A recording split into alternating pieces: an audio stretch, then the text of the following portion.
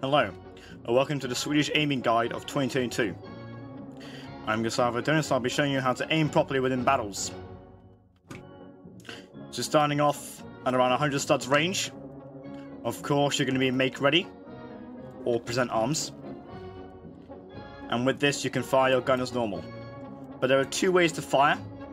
You can aim within the left side of your reticle, and this is free cam. So you can aim around without having to use shift lock or anything else. But by pressing shift, locks your camera into first person but just above your character. If you are firing in shift lock, then put 3 pincers on the dummy or enemy. And of course, then fire. The targets shown currently in front of me are around roughly 100 studs. But being able to know where to aim on these targets is crucial. I'll be firing within the free cam this time.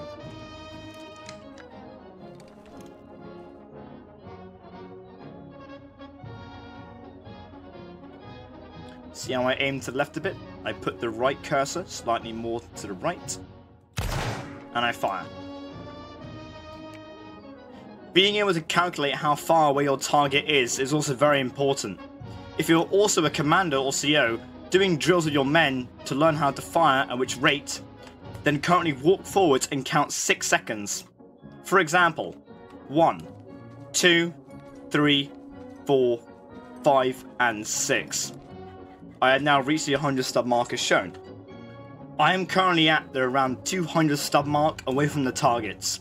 I will not be firing in free cam, I will always fire in shift lock, which is the key thing to keep mind of in battles. So I'll make ready as normal, I will present. I am roughly on a ledge here, so I doubt I will even hit this. But if you can still see the dummy's armpits, then move left. If I'm going to do that, there we go.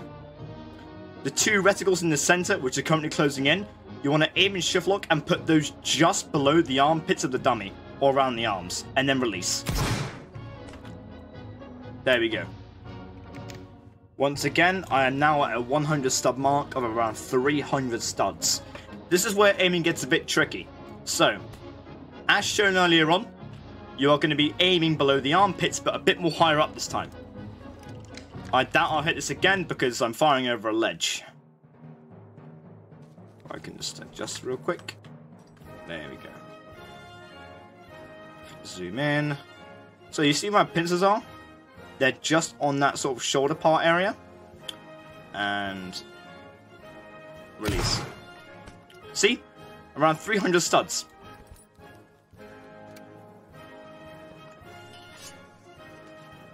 In all common sense, the further you go, the higher you'll have to aim. So, I'll attempt once more to fire around a next 100 studs. So 400 studs. 1, 2, 3, 4, 5, and 6. We're going to make ready to present again. And you're going to present. Now, shift lock once again. 2 middle pincers. You're looking around maybe the neck area, around the head. You see where I'm aiming?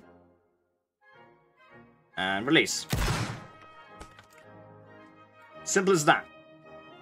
As long as you get the 2 pincers on the right mark, you will always hit your shot.